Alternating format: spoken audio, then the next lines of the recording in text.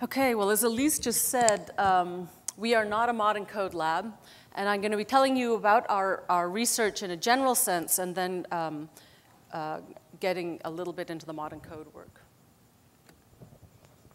So the question that is of interest to us in a broad sense is how to form organs, and how naive populations of cells come together to make a particular structure with defined cell types and very specific kinds of architecture. And the question that I want to talk about today is illustrated here. And that is from this classic picture by Waddington to illustrate the kinds of choices that a cell has over developmental time. And so he drew it here where you have a cell that starts its life with many potential outcomes, and then through a series of decisions, which he suggested would be binary decisions, but just to get the general point, that cells ultimately commit to a particular cell fate. And so it's this early, what I want to discuss today is this very early stage where cells have pluripotency or a kind of developmental plasticity, and they have multiple choices on what they can become, and then that loss of plasticity over developmental time. Now, we study this question in C. elegans, shown here. We're particularly focused on how the gut is made. And I have to say that when I started talking about plasticity in C. elegans, people thought I was crazy, I think. And in part because most people were seeing C. elegans more like this, where a cell might have one particular outcome. It might not like that outcome, but that's what it was stuck with. And of course, this perspective derives from the lineage that we just heard about from Bob Waterston. And that is this stereotyped cell division pattern that worms have. What we know now is that although C. elegans undergoes this stereotype kind of division, in fact, that is not reflective of the plasticity that embryos and cells have underneath. And we know that from a number of experiments, and I'm going to show you this classic experiment by Jim Priest that I really like. And this was, what Jim did was he was noticing that these two lineages look very different. They give rise to very different patterns of cells, and you can tell this just from the cell division pattern. And yet these two cells are sister cells at the 4-cell stage. So that's ABA and ABP.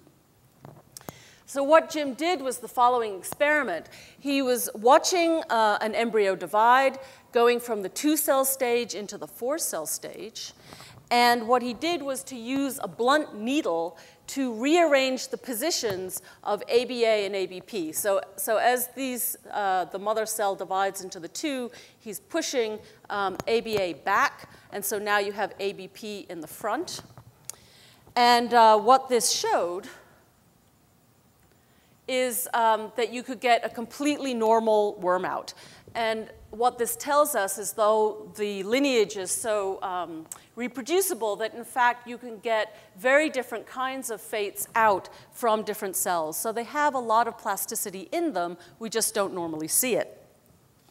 So this kind of analysis and other studies that I'm not showing you has told us that the C. elegans embryo in the initial divisions, up to about the 28-cell stage or a little past, have a lot of plasticity, and that these cells are capable of adopting very different fates.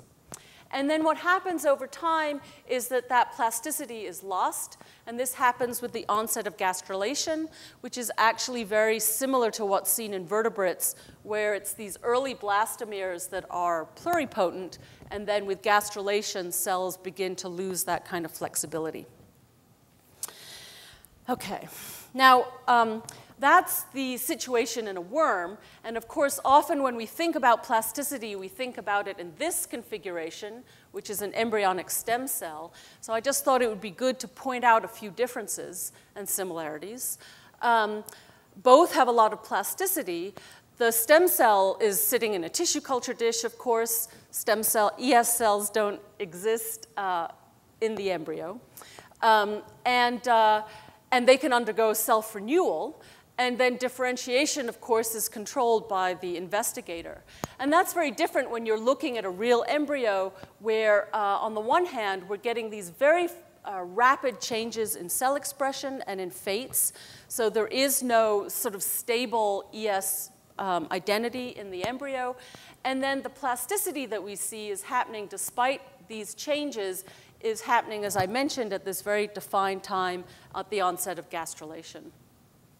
There are differences between the two, certainly, and for example, in ES cells, we have these factors that are so critical for establishing pluripotency. There's nothing to suggest that worms have anything like this gang of 4 that have been identified, but they also do have similarities, for example, the repressive transcription complex polycomb. So one aspect that really intrigued us about these early cells in C. elegans has to do with their nuclear organization. So these top 2 panels are C. elegans embryos at different stages of development. And so I've ringed in red the nuclei. So this is a very early embryo. This is kind of a mid-stage embryo. And you can see that at the EM level, they look really very different. And in particular, the early embryo has very little electron-dense material. It looks like it doesn't probably have much heterochromatin.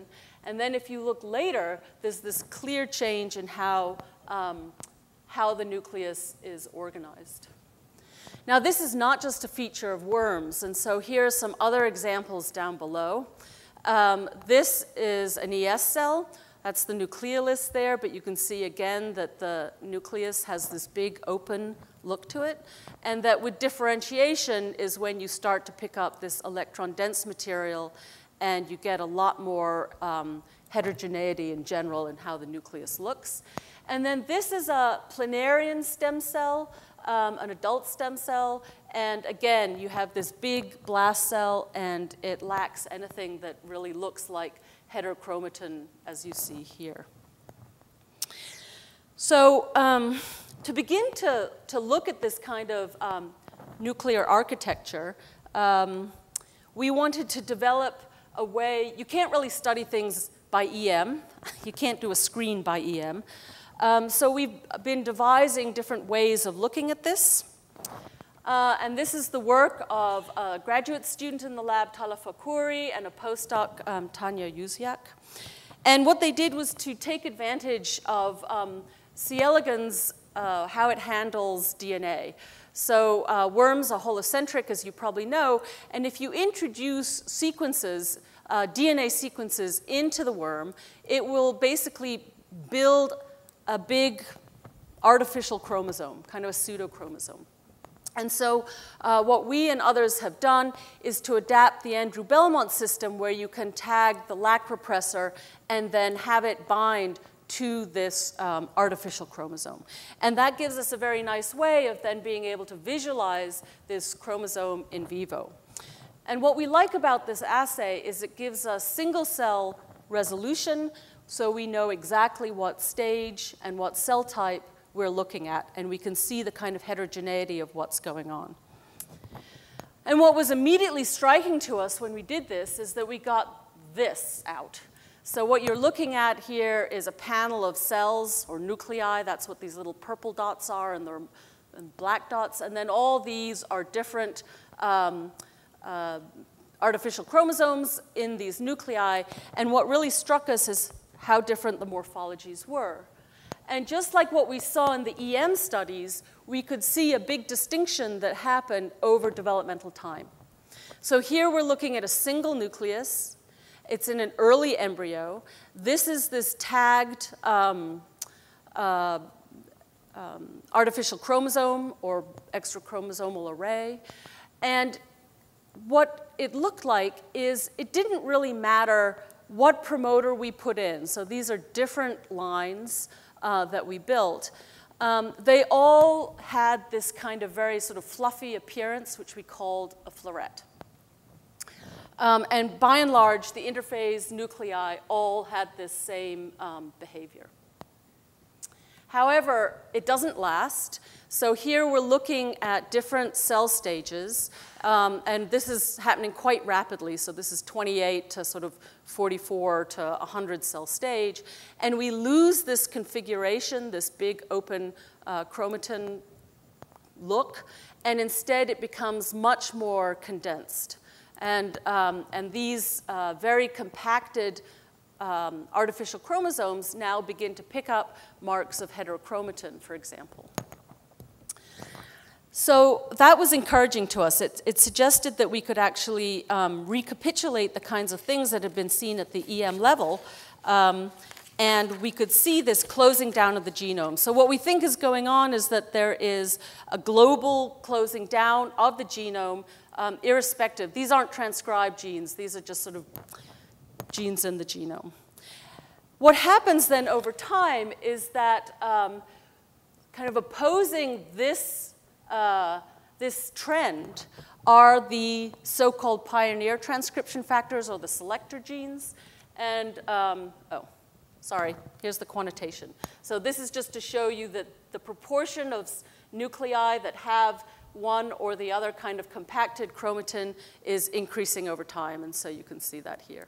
So again, these are individual lines and just quantifying the number of interphase nuclei that have this kind of structure or this kind of structure. Okay. So what we decided to do was to begin, oh, did this disappear? No, it did disappear.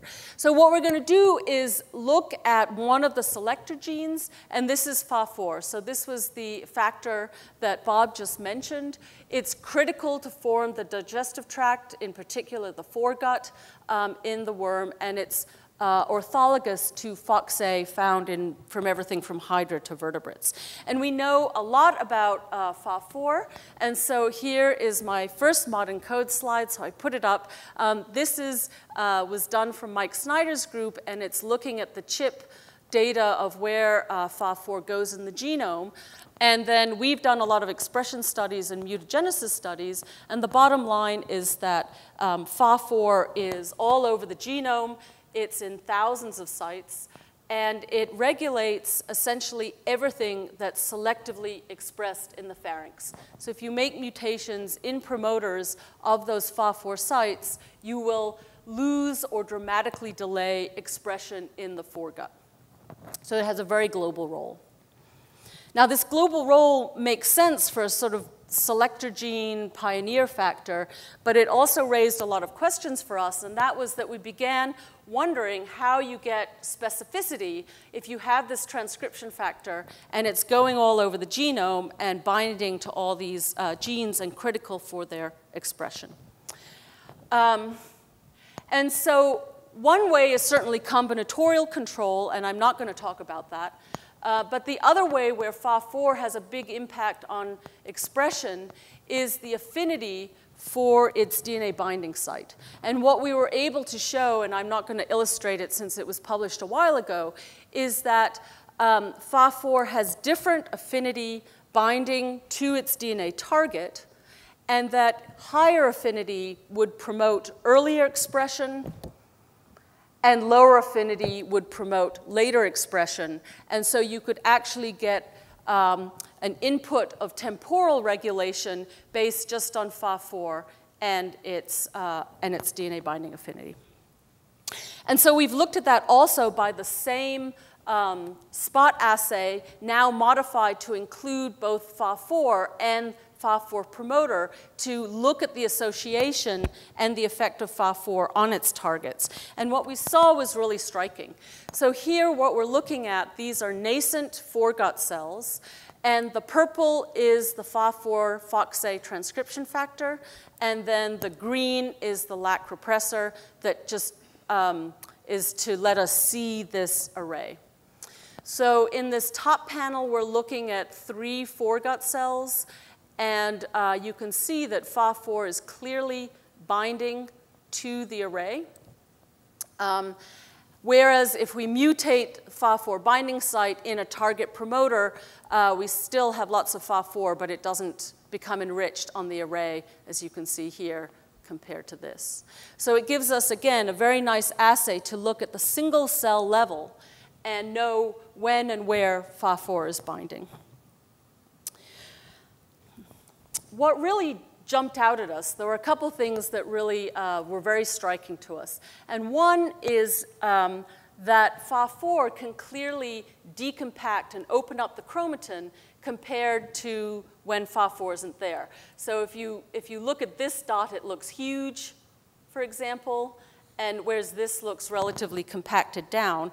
And we've actually quantified that by just measuring either the volume or the area of these regions and asking cells that have Fa4, how do they compare to cells that don't have Fa4, and what happens to these target regions? And the data are shown here. So green are cells that lack Fa4. They're outside of the foregut or the pharynx, and that's what these green lines are. And the pink are pharyngeal cells that have Fa4, and Fa4 is binding. And so you can see what it looks like up here. So this is a section where you have Fa4 and it's binding, and we're looking at different stages over embryogenesis. And then out here are cells that lack Fa4. And we're doing this same kind of plotting the area and the proportion of nuclei. And what you can see is that the pink line, which is to say the cells that have Fa4, have bigger areas than those that lack it. And that we take as evidence that Fa4 is leading to this opening of the chromatin. Okay.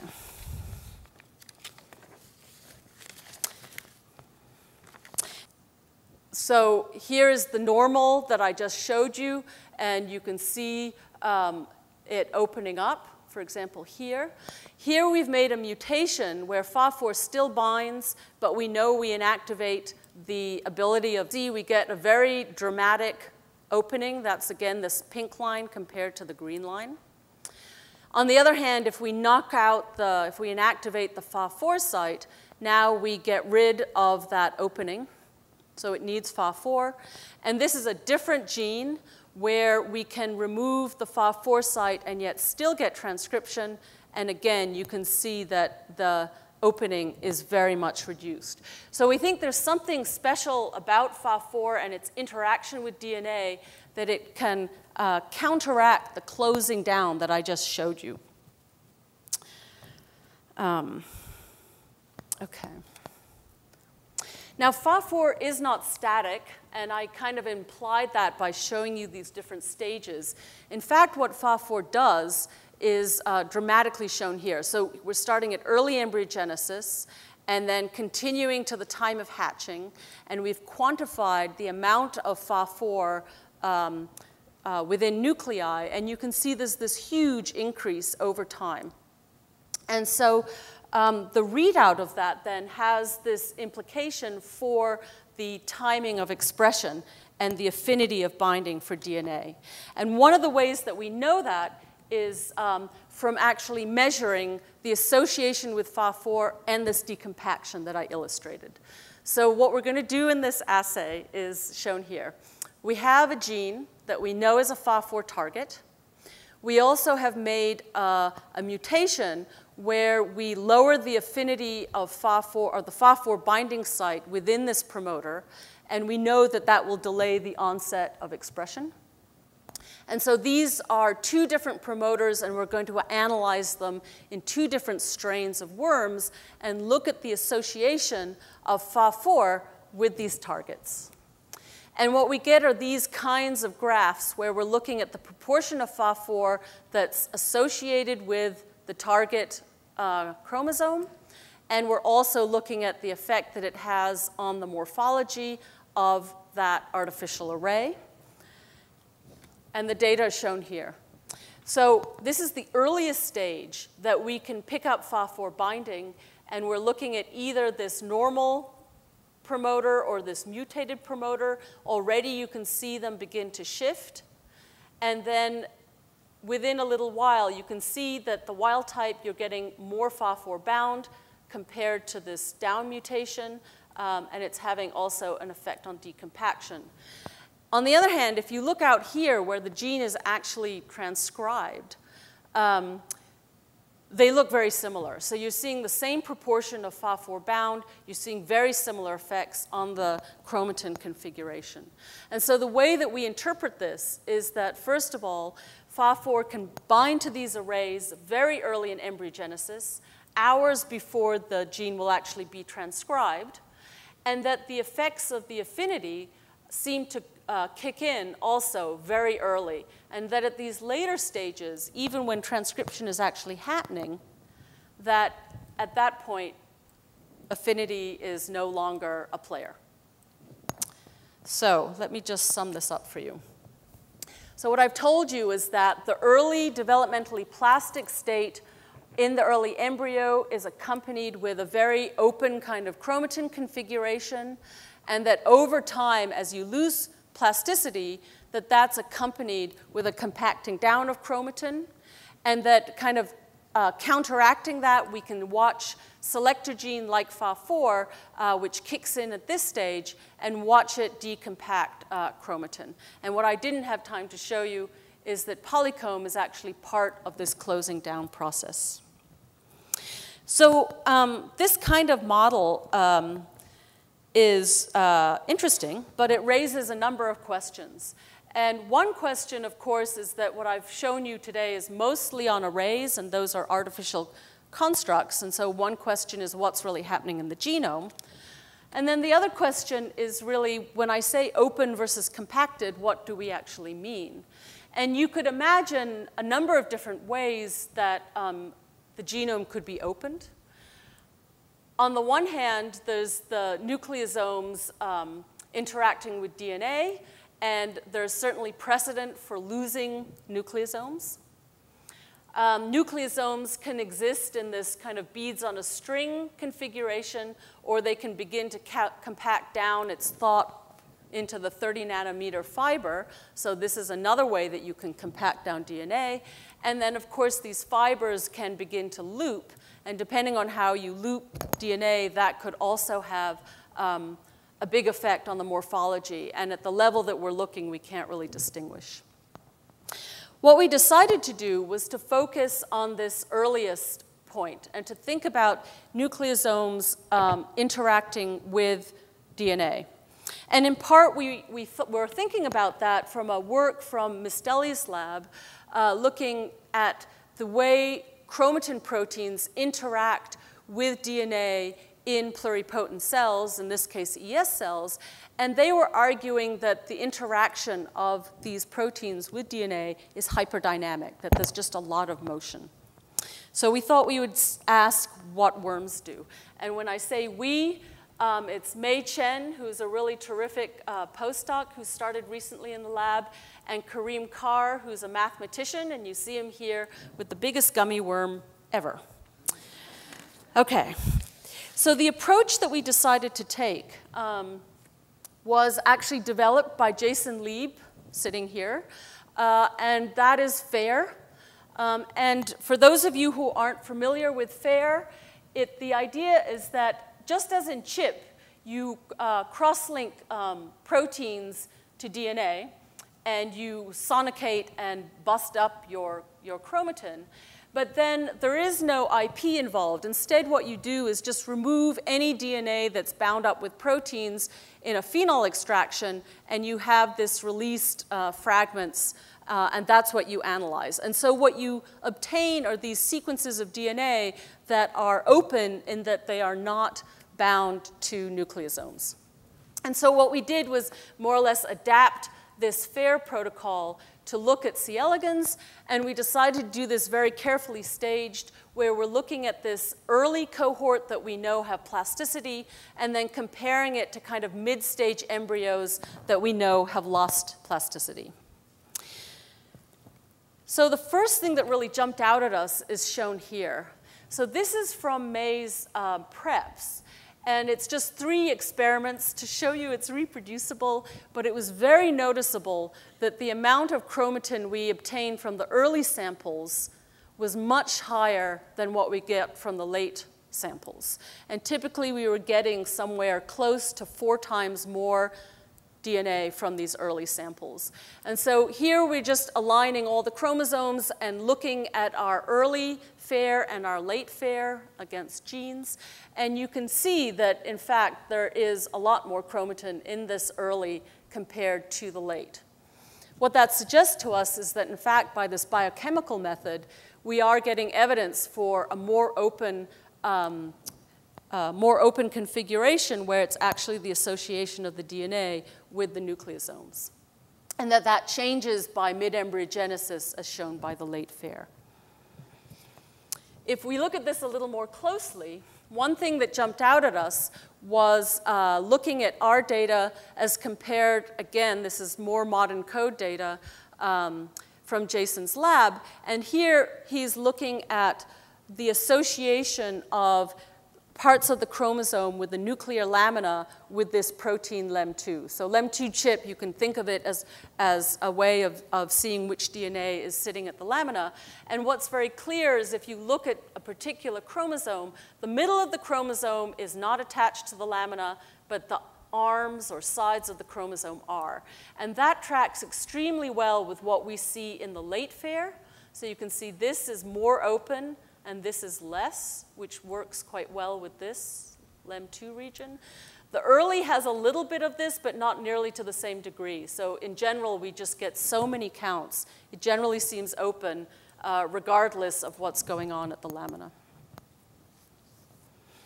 We can zoom in, and so here I think we're looking at part of chromosome 5, as I recall, and there are what have been called subdomains for LEM2, so there are regions, for example, here where you pick up LEM2, and then regions that have less of it, and regions with more, and these are interspersed, and if we look again at the late fair, we see a fairly nice correspondence where it's these lamina-free regions have a pretty nice open region, and then the regions that have a lot of attachment to the lamina are lacking late fair. And again, though, if we just look at this level at the early fair, we don't see that kind of, what's the word? we don't see anything like that.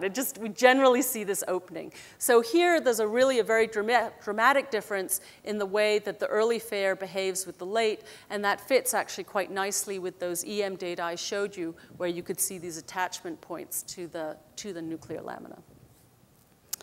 Okay. Now, in addition to this, so this is where we see perhaps the most dramatic effect, early versus late. There were also a number of other places that we expected to get nice, fair signals, and I'm just going to show you a couple of those. One is locations that have histone variants, and what Gary Felsenfeld showed a number of years ago is that the histone variants, H2AZ, when combined with another variant, histone 3.3, is a very labile nucleosomal configuration.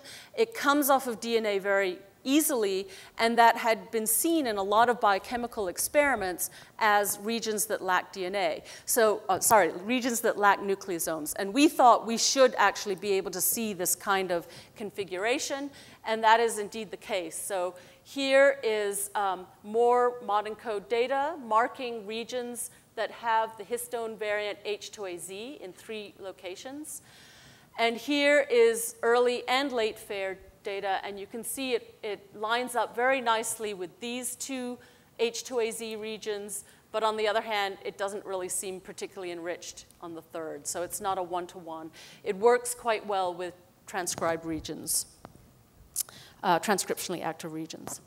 We also see it in some of these hot regions that you heard mentioned previously. So these are demarked again on the modENCODE website as hot, and you can see we get these whopping peaks here of what seem to be nucleosomal free in hot regions.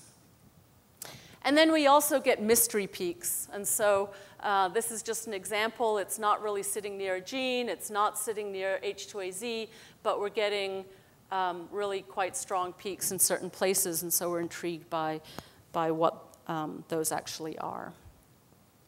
So I'm just going to stop there and say what I've told you today is that I think something as simple as a worm is a good way to study developmental plasticity, and that one area that we're particularly interested in is the configuration of the nucleus and how it changes over time. And we've looking at this both at the cell level where we can do these single cell analyses, but then complementing that with this kind of fair analysis. And we're really just starting it, but I wanted to mention it because the modENCODE has been really terrific for us as a way of interpreting our data as we begin to compare what we have found and what's up there on the modENCODE site. And I actually think in talking to other people in the worm community that there are a number of us in this situation. We're beginning to look to the modENCODE as giving us tools that we can use for comparisons as a way of interpreting our data. It's not really at the point, I think there's maybe one paper that uses modENCODE data that isn't from a modENCODE group, but I think it'll become more and more useful to C. elegans researchers as we avail ourselves of that data. And then I'll just wrap up by acknowledging Tala and Tanya, who did the initial studies, and that's been followed up now by Kareem, as I mentioned, and May. And I would like to acknowledge the modENCODE for their work, in particular Mike Snyder, who did a lot of Fa4-CHIP, which was great, with Valerie Reinke, who is also involved in the transcription factor analysis, and Jason Lieb. Many of those modENCODE data spreads that you saw were from the Lieb lab. They've been really terrific, and Jason's also given us great advice. And this actually reminds me, I think I'll put it up as a plug for anyone interested in transcription and development, that in a few weeks there'll be a meeting out at FASIB, and we probably still have slots, so I thought I would show it to you guys. And I'll stop and take any questions. Thanks.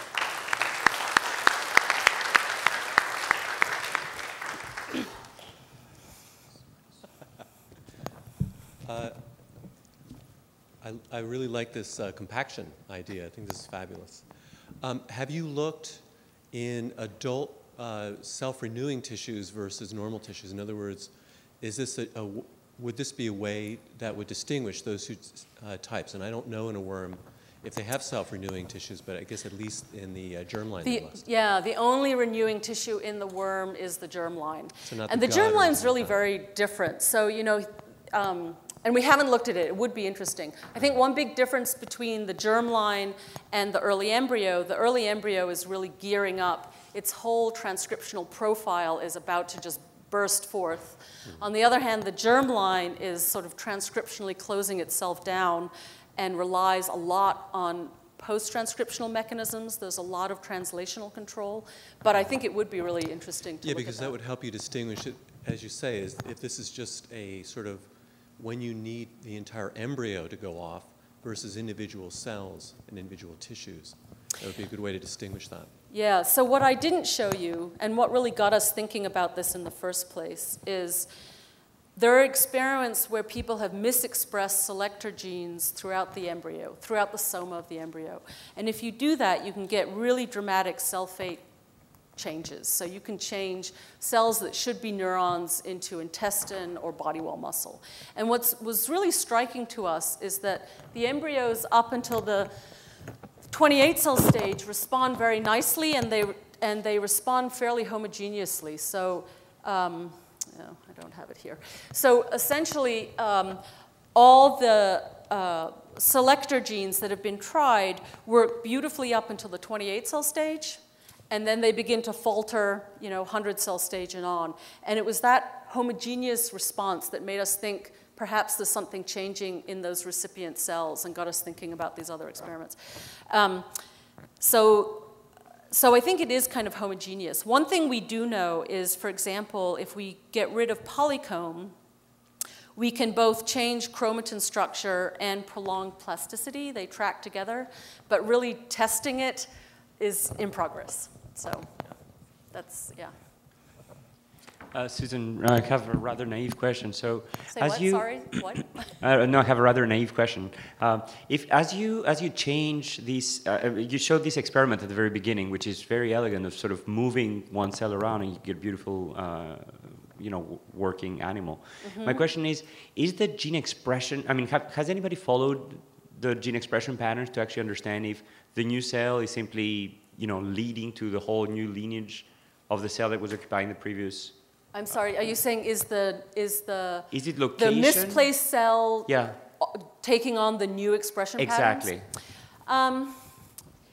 It hasn't been done probably to the way you would like it, but I think it's fairly strongly implicated. Put it this way, I would bet my one and only beloved child that it would just switch, and that's saying something. And the reason I say that is, for example, ABA, that front cell, makes half of the foregut, and that has very distinctive expression patterns. And when you flip but the back cell does not. And if you flip the positions of those two cells, now you're getting the foregut from that front cell, and you're getting on the order of 40 cells from it, and that back cell, nothing. So to have that kind of dramatic change, you really need a very gross expression pattern change. And that difference is mediated by notch signaling.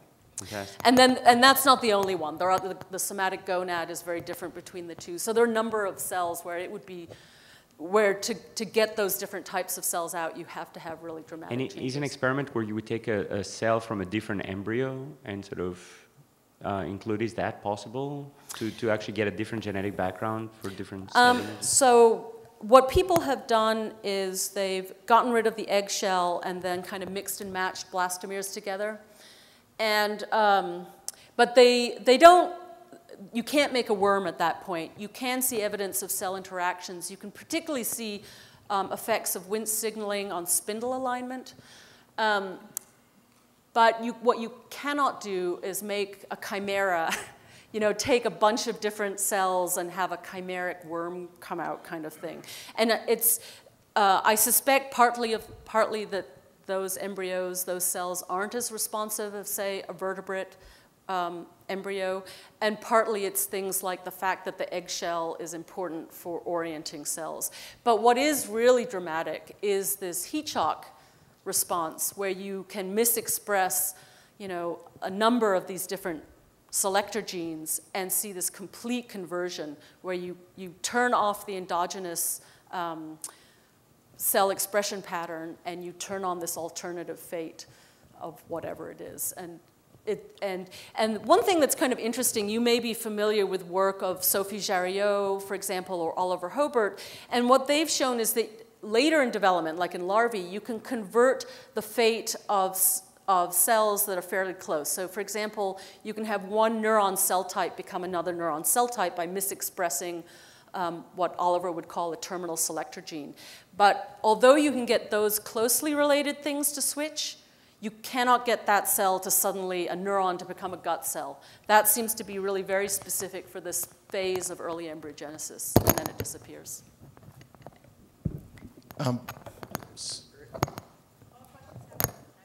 Susan, yeah? So this is great. I'm wondering about when you use the array and you're looking at opening, you get the florets. Do you have any sense, since it's repeated, whether there's variability within the chromosome in how much opening and closing? In fact, if you look at a floret structure, it sort of looks like it's not uniform. So I'm wondering if you've looked at that at all in more detail. We haven't looked at it in gory detail, but I think you're right. So one thing is that when you make these artificial chromosomes in worms, you get different degrees of repetitive DNA, depending on how much of everything you put in. And what was shown a long time ago is that repetitive DNA in worms, like in other organisms, leads to silencing. So if you just put in a repetitive array, if you build you would not see this at all, I don't think. I mean, we haven't done it, but that would be my hunch. It would be much more closed down and it would just stay repressed. What we're trying to do is build complex arrays that look more like a real chromosome. But because of that, you certainly see variability. Whether there's variability in the pseudochromosome, you'd think there would be. And actually, I was thinking, wouldn't it be fun if one could do like a nano-resolution project and see what's going on there? And then I thought, it's a worm array. Like, who cares about a worm array? So that's when we thought, OK, we really have to do the biochemistry and prove to people that it happens on real chromosomal DNA. It's not just some array strangeness. And so that's when we started doing all this. So if the E cell becomes committed to a tissue well before any of the other ones, and I was wondering if you saw any difference in the pattern of those in earlier transition or anything like that. Yeah, the E cell is interesting. So by the lineage, just the wild-type lineage, the E becomes dedicated to the gut at the 8-cell stage. And yet, at the 28-cell stage, you can convert it into skin, or you can convert it, into muscle. So even though by the lineage it's only going to produce one cell type already at that early stage, you can go later and change it.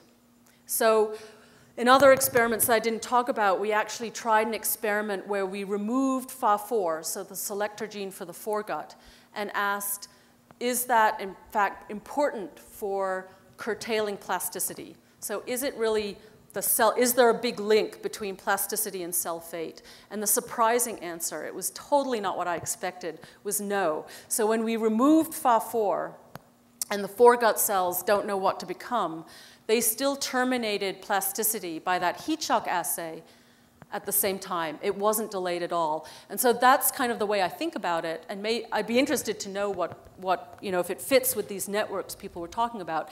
That those very early steps when you establish cell fates, whether it's intestinal or foregut or what have you, you still are pretty loose. And if something else comes in, you can switch your fate. And it's only as that gets more established, you get these feed-forward circuits, and you really finalize a fate that maybe at that point, the cell fate regulators match, but at these early stages, there's still a lot of fluidity, and the E cell, it's very happy becoming muscle, and it can become skin. Yeah, it's kind of shocking. Okay, thank you.